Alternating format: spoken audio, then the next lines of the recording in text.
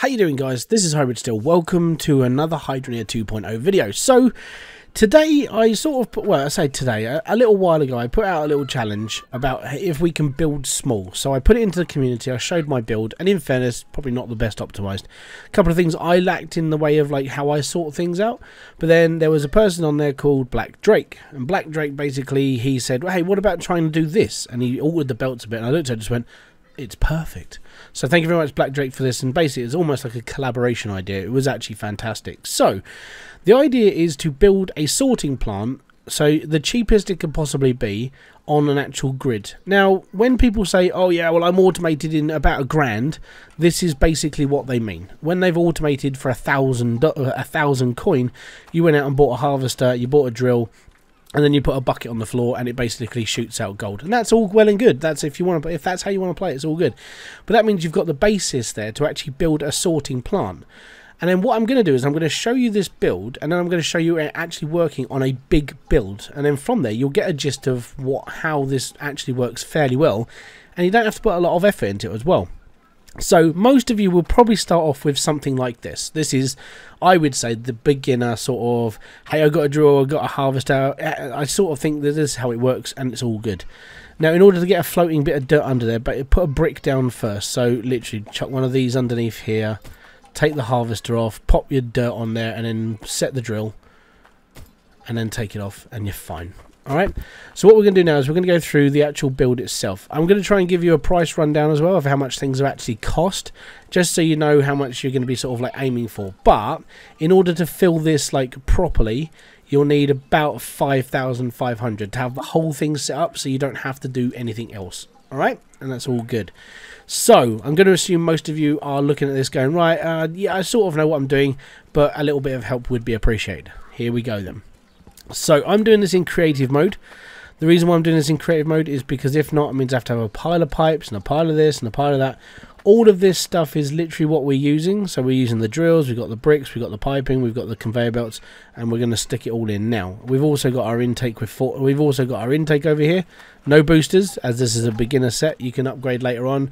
Basically, 60, is it a 60 or 100 iron? And then you can get yourself a booster and chuck it on your belt. It's all right. So what we're going to do is we're going to replace this straight belt with a T-pipe. Because we can't clip through harvesters, we literally have to go around. So we're going to take this out, but don't worry, we'll use that later, it's fine. Then we're going to need 1, 2, 3, 4 corners. Now the 4 corners are literally to get around the harvester, so we're going to pop this there, and then we're going to pop this there. And then we are good there. Now if that's as far as, basically this is a good way of sort of like starting out to learn how the basics of piping works when it comes to getting around a harvester. And your first conveyor belt should be a straight belt, and basically it's 220 quid or 220 coin.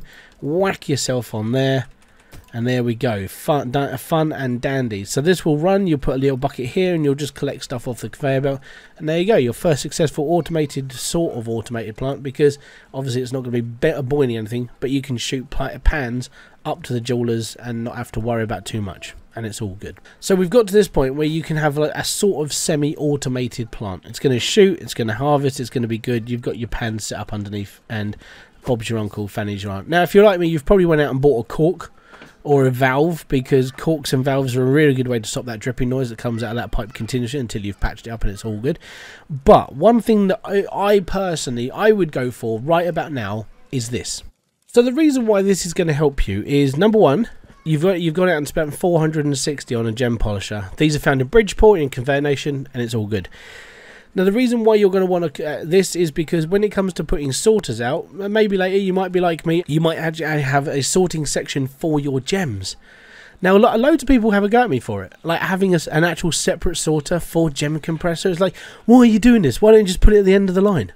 It's an afterthought, and I'd prefer it all to be in a nice place. But for now we're actually going to be using it as an afterthought because, well, 'tis the joys of life. But gem compressor, the reason why you put this, well, the actual gem polisher, is it will make you more money.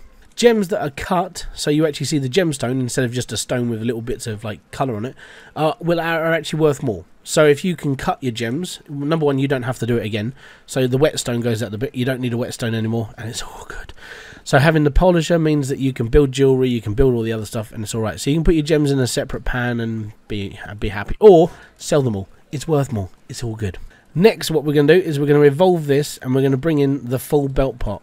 The full belts are going to cost you about nearly 3 grand, 2,800 in that sort of ballpark. So we've already bought one of the conveyor belts, and that's okay. We've already bought a gem polisher. That's quite a lot of money that's already been taken care of. What we need now is we need the pipeline. So I'm going to show you the pipeline. Then we'll bring the belts in, and we're going to be all right. And there you go. That's the whole pipeline. That's it. That's all you need. And this will create the smallest sorting plant you can think of. Now, I know a lot of people would just build a conveyor belt and just have bits falling off, and that's fair enough. But if you wanted it all within a very tight, compact space, and you don't have like a massive plot of land, or you've dug loads of little holes everywhere, then this is actually as small as we can get it. We're actually working on 4 concrete blocks instead of 6.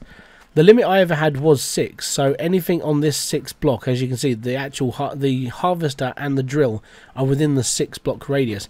But our actual sorting plant is going to be on 4, which is tiny in comparison. So we haven't got anything else, and with it being actually on 4 belts, 4 blocks instead of 6, is that we're actually going to be putting we can have this and evolve our smelters onto this, and we can actually evolve like from there as well. So that's where we're going to be sitting. I'm going to put the belts in next. This is going to cost us about 2,800, and then from there you'll sort of see the actual plan behind this. But hydroneer is all about evolution. It's not about like going out and buying all the stuff straight away. It's about building up and learning how the game works. All grand. Alright, so okay, sorters are in place. Now the reason why the pads are facing this way is because whatever you put on top of this pad here basically sends a signal to this, and it pushes whatever off onto here. All good.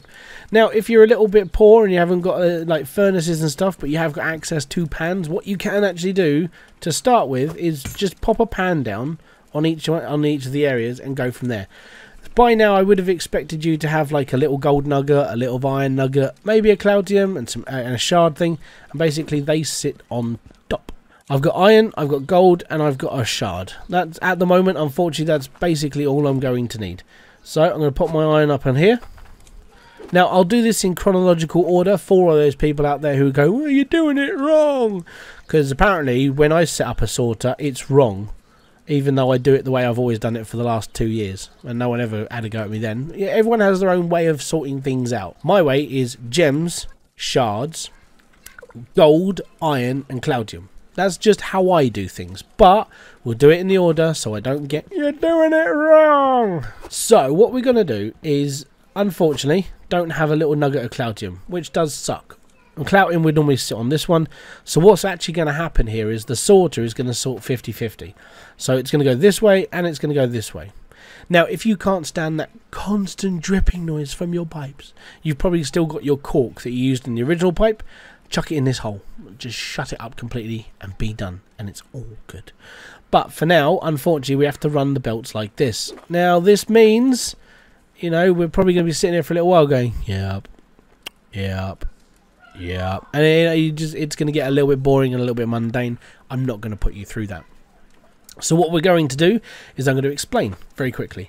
What will happen is that this will turn on, it will shoot dirt straight into the harvester. The harvester will shoot out a random element and we'll go from there. The random element could be iron, it could be gold, it could be a shard, it could be anything that is in this game. And from there it will find its way. If it's iron, it will shoot into this bucket. If it's gold, it shoots into that one. If it's shards, it goes into this one. And if it's a 50-50 split at the end between gems and cloudium, it will go into any of these 2 pipes. From that point, if you do manage to get a bit of cloudium, put it on this one. Straight away. Do it. Because then all your gems just end up in here. You've got cut gems. It's all good. And you're slowly but surely building up that little means of money that you really needed. Now, if you don't want to be doing this, and like sorting pans out does suck, and I completely agree, it does. But for the start of the game, it's generally not that bad. What we're going to do is we're going to take an upgrade, which is basically 4 furnaces and 4 crucibles. That's all you're going to need. So here are my 4 furnaces. And what we're going to do is, because it was a feature that we actually enjoyed and we liked, you're able to clip through the floor with a furnace. And this basically just heats up the section at the top. The reason why we asked for this as a feature is because when you put crucibles on top of a furnace, they wobble around, right? And they don't sit straight. It's very hard to get it to actually sit perfectly, especially when you're dealing with this. Alright, so that's the reason why it's in the game. A lot of it comes down to convenience, and a lot of it comes down to the fact that we wanted it still in the game because, yes, okay, realism is a thing, but this is a computer game. So if you're able to stick a furnace in the floor and then you're able to put a crucible on top of that, the crucible will sit straight, it'll sit perfectly, you can line it up everything, and it is all good. Alright, so that's what we're doing. We're setting this up so your furnace is actually under the concrete. You've set up your crucibles. I'm going to assume you have a bit of cloutium on the end of this, right? So cloutium is going to come into here, shards are going to come into here, and basically you're all done. You're probably at this point still working on the fact that all your gems are going into a pan. Alright, that's fine. So like I said, for the way that I would normally do this, I'd have a sorter already set up ready for gems. So that would just be something I would have on the sidelines. I actually have one on the sideline. Well, no, I don't. What I can do is, if I really wanted to, I would put one on the sideline. But it's all good. Don't worry. It's weird. I get actually criticism for that, even though it's in the game. And you can do what you like. But there you go. It's all good. Anyways. So this is your like basic lineup without going into like, you know, more expensive smelters and everything else. It does get a bit more, it gets more expensive from this point on. So this at the moment is going to cost you about £5 grand. All right, about 5.5, let's say, just in case you extend out or you want to do something else. But this is the smallest, most compact build that I could really think of, and it helped from Black Drake as well. Now, if you do want to attach a compressor to this line, you take your pan away, and then we're going to take this conveyor belt off. Alright? The reason we're going to take this conveyor belt is because we actually have to take this pipe out. And we have to put our T-pipe back in. And then from there we can put our conveyor, we can put our thingy on here. And then we get our gem compressor. And the gem compressor has to be plugged in this way round. Alright? Because the intake is on the back. Alright, so we're going to put this down. Now, as of recording, there have been people who have said that their compressors don't work properly. Unfortunately, I think it's just a bug. The only way that I can see fixing it, and I know it sounds a bit like cheaty, is because you've already bought it and you're like, oh, it doesn't work, log out of your game and log back in and see if that works. Right? Obviously, you have to have a polisher on your line as well to make this work. So you have your polisher on, it codes with cut gems. If that doesn't work, log out of your game, hit the creative button when you load your game, go and get yourself a magic wand, duplicate it, so you literally pick up a magic wand, alright, left click on the compressor so you get another one, and then right click on the old one. So yeah, it could just be, it is just a bug. If you are getting this bug, head to the Foul Ball Hangover Discord, which is pretty much the official Hydroneer Discord, and then basically log the bug there and it can be sorted out from there. If people don't report it to them and you're putting in my comments, Max doesn't read my comments, so go and chuck it in the Foul Ball Hangover Discord, it'll get sorted a lot faster. Trust me. He does listen to bugs because it's 2.0, he's literally fixing as much as he can straight away. So this is like the ideal setup that you're going to want for right at the beginning of the game. It's small, it's simple, and it's effective, and it does everything. Now I'm going to show you this sorting system in play. Okay, as you can see, same sorting plant. Okay, we've got our cloutium, we've got our shards, we've got gold, and we've got iron, and we've set it up the exact same way. It's cheap, it's effective, and it's all good. The plus side to this is all I really had to do was change the harvester out into the tier 2 harvester, so I now have a spare T1. Now the reason why I have a tier 2 harvester is because if you follow me in my stream, then you know that we're upgrading, and we're going down to a certain point. The only downside to having this sorting plant up here and not anywhere else is, you know, obviously my filters are up here, which I've got no control over that.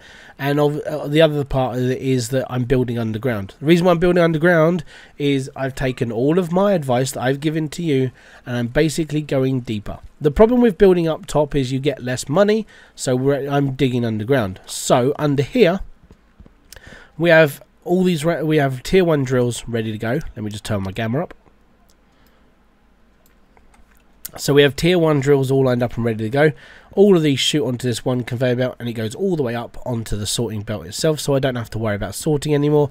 And if you did see into my stream, we're actually creating another pipeline down, because down there is where I'm going to put my tier 2 portion of this game. Now I'm doing this all live, so you can ask me questions, you can do everything else. So if I go live and I'm actually physically talking to people live on camera with the actual, I'm doing this in build, then you know that's the best time to get hold of me if you ever wanted to ask me a question straight up. Now chat does go a little bit faster. I'm going to be putting slow mode on very soon, and it's just so other people can actually sort of like get in there and ask the like questions that's needed.